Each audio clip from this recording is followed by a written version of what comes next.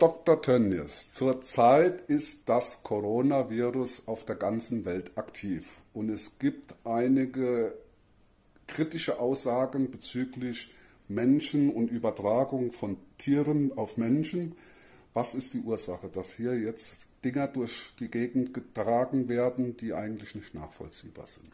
Vielen Dank für Ihre Frage. Es ist mir absolut wichtig zu betonen, es gibt keine Gefahr.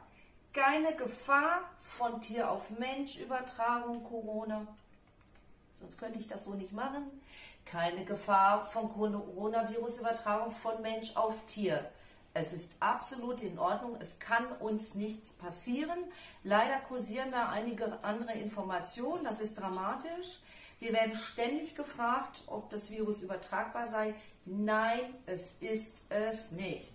Man kann, wir schauen uns hier die kleine Mia an, die wir gerade operiert haben, die gerade wach geworden ist, total schmusen, es gibt keine Gefahr. Weil Mia ist Corona-positiv. Können Sie es sehen? Da steht Corona-positiv. Coronaviren gibt es bei der Katze, die sitzen im Darm, sind total harmlos für Menschen. Für Katzen ein echtes Problem. Für Menschen total ungefährlich. So, jetzt haben wir bei Katzen nicht nur das Problem. Wir haben auch noch das Problem bei Schweinen, bei Hühnern, die niesen nämlich wie wir auch mit ihren Coronaviren, oder bei Hunden. Und jetzt hole ich mal die kleine Püppi. Püppi, komm mal hier, komm mal hier. Die kleine Püppmaus. Die kleine Püppmaus. So. Coronaviren bei Hunden, kein Problem. Wir sind absolut sicher als Mensch. Wir kriegen keine Coronavirus-Infektion von Hunden. Diese Püppi ist Corona-positiv gewesen. Ich halte das mal in die Kamera, kann man sehen. Auch hier die Infektion ist überhaupt kein Problem für Menschen.